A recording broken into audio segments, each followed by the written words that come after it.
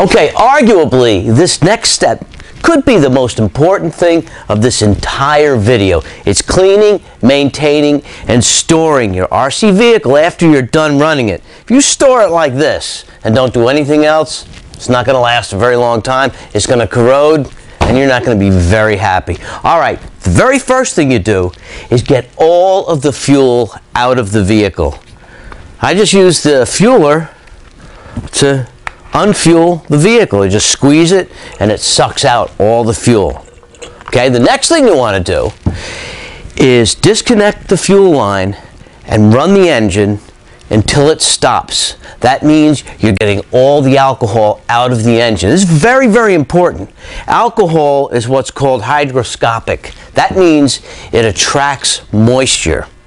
And it'll attract moisture to the inside of your engine and promote corrosion, and you don't want that to happen. All right, the next thing, the Mega Wash. Amazing stuff. Now, I suggest you don't do this on your mom's kitchen table because she'll kill you. Take it outside or in your workshop, put down some newspaper, and just start cleaning the vehicle off. The great thing about this is it's completely safe for electrical components.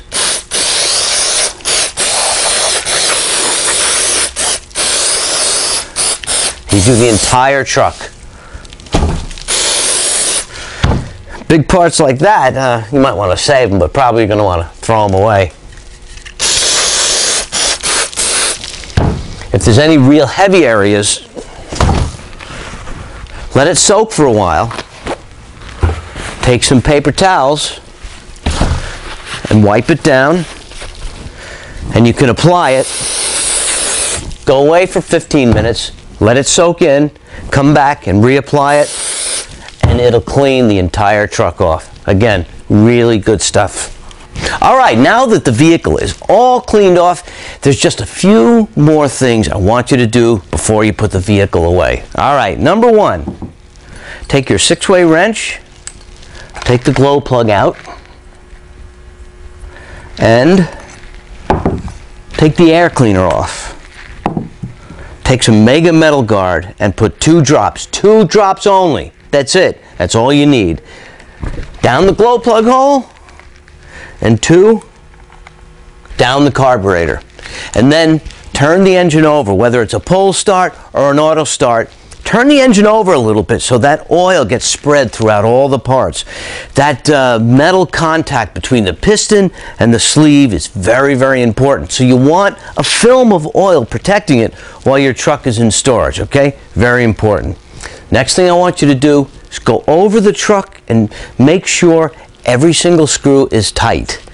Running a truck, you're going to have vibrations, nothing you can do about it. So go over the whole thing and tighten everything up. Don't put the old kibosh to it and go stripping things out. Just make sure they're nice and snug. And oh yeah, one last thing.